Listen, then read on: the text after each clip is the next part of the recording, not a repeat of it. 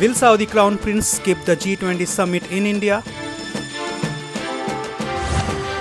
No clarity over Mohammed bin Salman's attendance next week.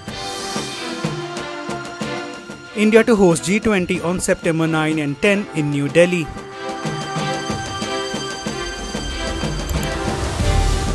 Mohammed bin Salman, the Crown Prince and de facto ruler of Saudi Arabia, is reportedly going to miss the G20 summit being held in India on September 9 and 10. According to The Nation, Pakistan's daily, MBS won't travel to New Delhi next week.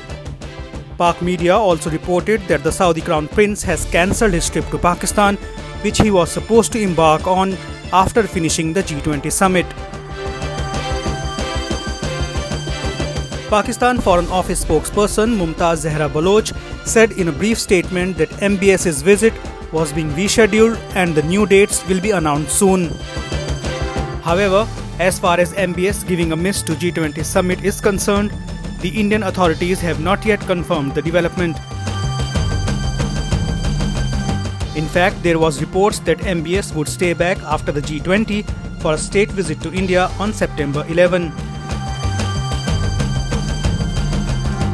External Affairs Minister S. Jaishankar invited MBS during his visit to Saudi Arabia earlier. Meanwhile, Chinese President Xi Jinping is also likely to skip the G20 event following the recent map controversy. Russian President Vladimir Putin has already announced that he would not attend the summit. Russia will be represented by Foreign Minister Sergei Lavrov.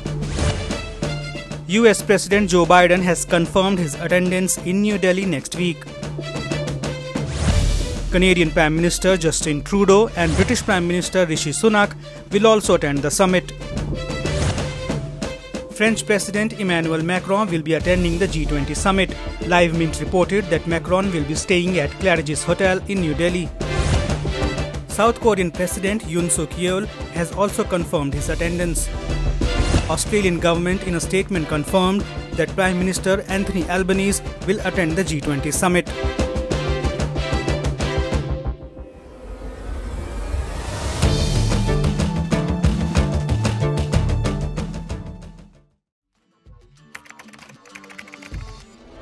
What the changes in India's population and the differential growth rate. Rationales about why it's not ending. What's your rationale? We have a very special guest on the record. The interview.